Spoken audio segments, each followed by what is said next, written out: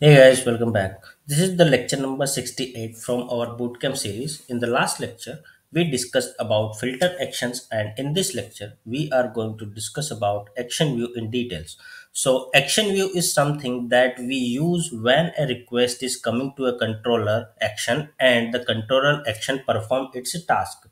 And typically, action controller is concerned with the communicate with the database and performing current operation whenever it's necessary. Okay, because sometimes it does not require to perform CRUD operation with the database. Okay, and then the action view is responsible for compiling the response on the browser. Okay, let's try to understand that how it will work.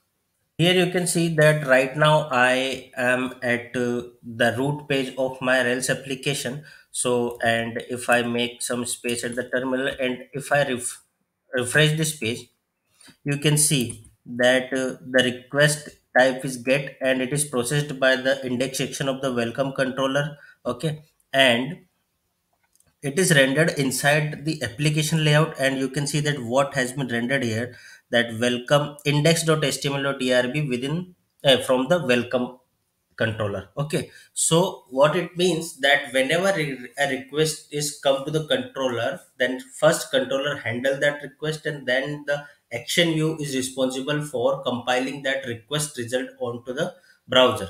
So when this request is served by the index section of welcome controller, we can see the template here. Okay, and we are seeing this text welcome to the rails here. Okay, so whenever a controller action has performed its task or intended operation, it sends the result to a view template that renders that result on a web page. Action view represents the V and also known as the presentation layer in MVC architecture. Okay, so we already know that M represents the model and C represents the controller and V represents the view layer. Okay, or action view. For managing the action view, there is a directory in Rails application at app views. Okay, so here you can see in Sublime that or in any Rails project that we have a view directory in app folder. Okay, this view directory is responsible for storing all the templates for controller action. And in this app view directory, controllers can have a folder name which is the same name as the controller name, and in that directory they have templates for their actions. Okay, so for example, here you can see that we have some student actions in the students controller like edit, index, new, and show. So you can see that we have template with the same name as for edit action, we have edit.html.trb. For index action, we have index.html.trb. For new action, we have new.html.trb. And for show action, we have show.html.trb. Similarly, you can see that for welcome controller that we have a directory inside the app views with the name welcome, and we have an index section there. Okay. Now let's try to see that action in welcome controller. We have def index, okay, inside the welcome controller. Similarly, we have actions inside the projects controller and courses controller, blocks controller, and so on. Okay, and students controller as well. So all of the controller directories are stored inside the app views, and we can store the templates there for controller, and the template name must be or should be like a uh, controller's action name. Okay, and it depends upon that various some actions do not have their templates. For example, if we can see in students, so we have template, we have seven action inside the students controller, like let's say index, new, create, show, edit, update, and destroy. But we have templates only for edit, index, new, and show only. Why? Because we did not create templates for the post routes and the patch routes, or the patch or post actions, like create is for post, update is for patch, and destroy is for delete request. Okay, however, if we serve that using JS request, we can use the JS template for that, but that is not the concern of now. And we can see when we work with Ajax. Okay, so for now you can just consider it that we store the templates, or we create the templates for controller action only if it is for get request. Okay, now there is a naming convention for views in Rails. Okay, typically view share their name with the associated controller action. Okay, as you can see, the student section. Okay, and this is the naming convention which is followed by the views in the Rails. Okay, for example, just you need to keep in mind that whenever you create a controller, and if you want to create views for it or templates for it, then you just need to write a controller, just need to create a directory inside the app views with the same name as the controller name, and then in that directory you can store the template names as the action name. Okay, for example, if you have show action inside a controller, then you should not make the template name like display.html.erb. You should make it show.html.erb. Okay, and once you create controller action and define a template for it or create a template for it, the complete HTML returned to the client is composed of a combination of this ERB file. Okay, and a layout template that wraps it and all the partials that the view may reference. Okay, for example, you can understand this by here, that when I come to the student's new form, what happened? Let's see on the browser. Let's visit the new form for students controller. Students new. Okay, I'm taking this example because here we have a controller and we have a template and we have a partial as well, and every partial and template is for now is rendering inside the application layout. Okay, so you can see here that what happened when I redirected students new, that it is processed by the new action of the students controller, and the layout which is rendering is application.html.erb, and here you can see that it renders the template for new html.erb.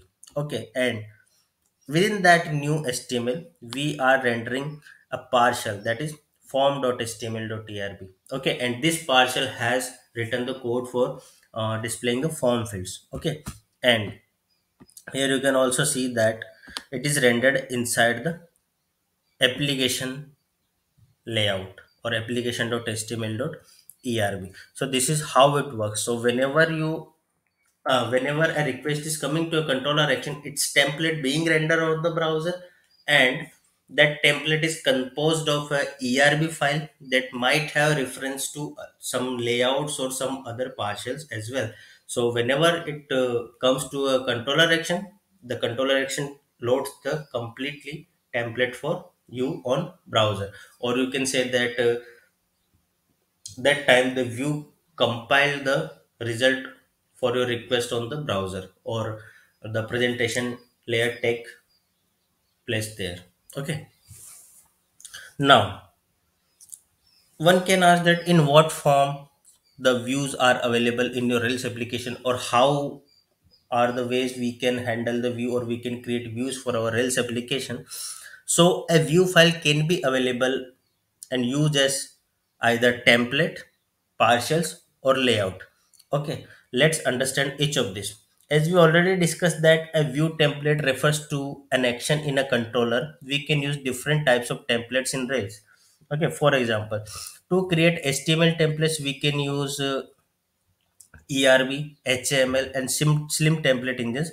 By default, Rails use the ERB to create HTML views, and for using HTML and Slim, we need to use additional gems in your.